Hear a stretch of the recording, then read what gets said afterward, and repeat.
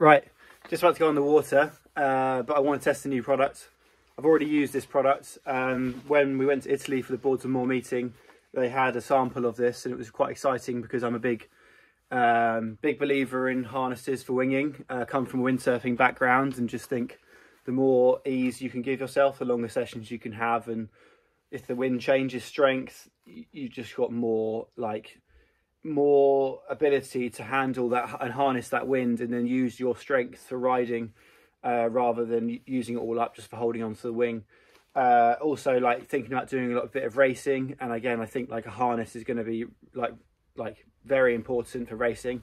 But yeah, again, Ion, part of Boards and More's umbrella, make very good wetsuits. I'm wearing the Seek Select with the Max Flex, which I'm like pretty much in love with now. I thought I really liked the Sea Camp, but I'm fully convinced on the Seek Select now. It's just that next bit in flexibility and just like warmth without having to wear any sort of vests or hoods or anything. I just feel way more comfortable in this.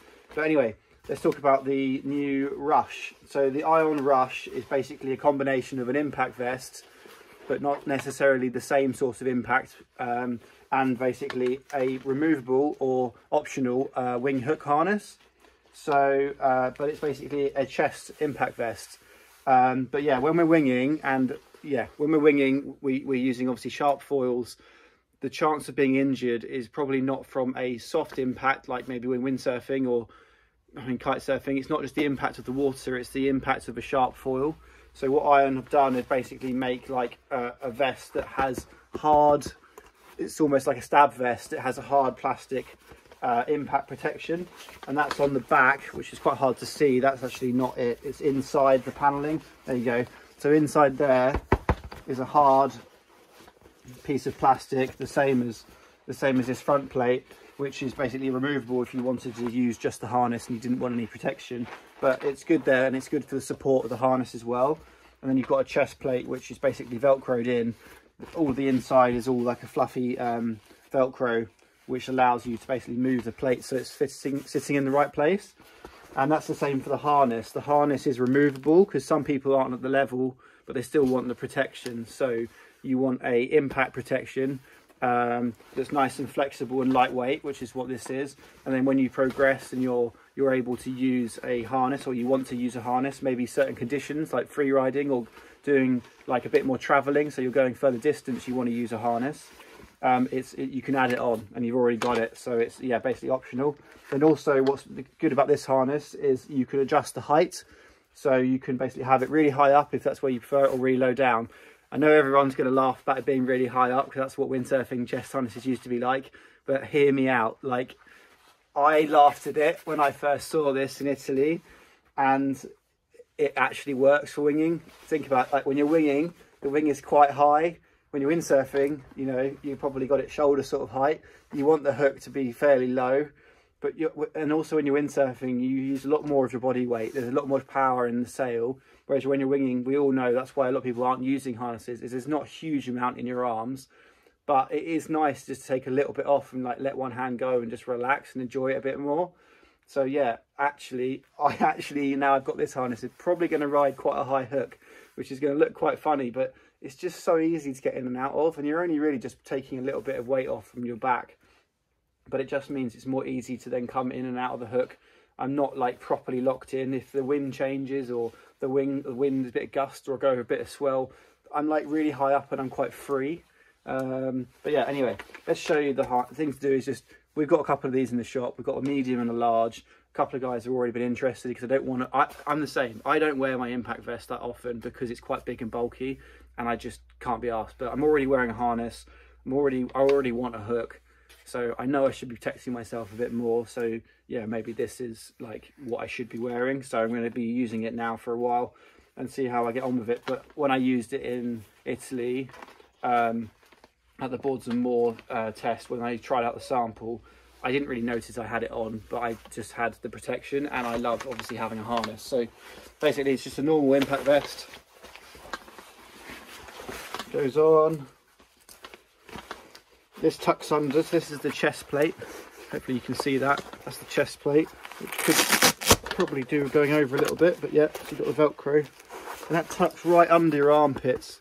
So obviously you don't want to get any foils under there. I know Lee Pasty, he had an armpit stab from a foil, and there's some arteries underneath your armpit, and you really don't want to cut major arteries. But yeah, so nice and flexible material. Obviously, as this hasn't been used yet, this one, as it gets wet, it will become more flexible.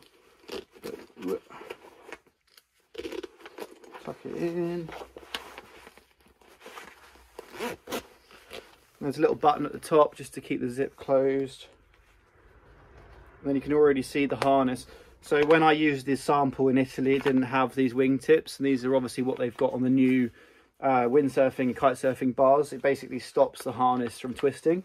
So that tucks in this little gap here, and there is actually a piece of Velcro here which I can use, which again will stop the hook from moving again anymore.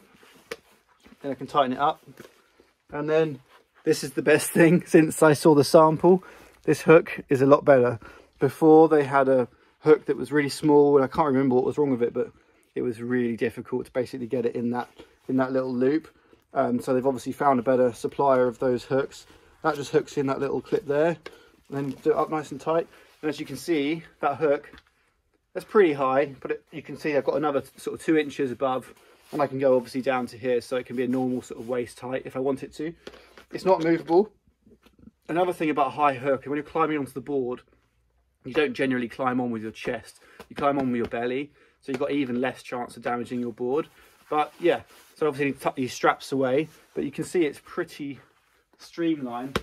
Got a load of protection in my back, load of protection on my front, but I just feel, it feels good. Like, it feels really nice. Obviously looks really nice, very smart with the wetsuit. It's just a very clean, sleek feel, and obviously I can remove the hook if I don't want it. The other thing, which I don't think was on the sample, but they were talking about adding, is you can't really see, but there's padding in the shoulder, and it's also like a hard wearing. It's not like normal neoprene, it's like a hard wearing, which everyone, well, some people, I carry my foil from the shop down to the beach sometimes. It is very painful if you just rest a foil on your collarbone. It like digs in a lot. So what they've done is add that padding, so when basically you're carrying your foil over your board on your back and your foil on your shoulder, like you can use this padding basically specifically for that, to stop it digging in, which like seems a bit like gimmicky, but honestly, if you have to walk your kit like any sort of distance, that is a lifesaver.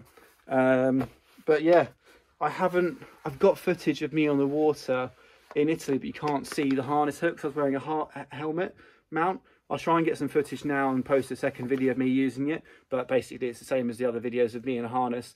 It's just that it's going to be a bit easier to get in and out of, but the main thing is I've now got body protection without having the combination problem of having to have a harness and an impact vest, which allows the two to work together, because a lot of people have a normal impact vest which doesn't have the space for the harness.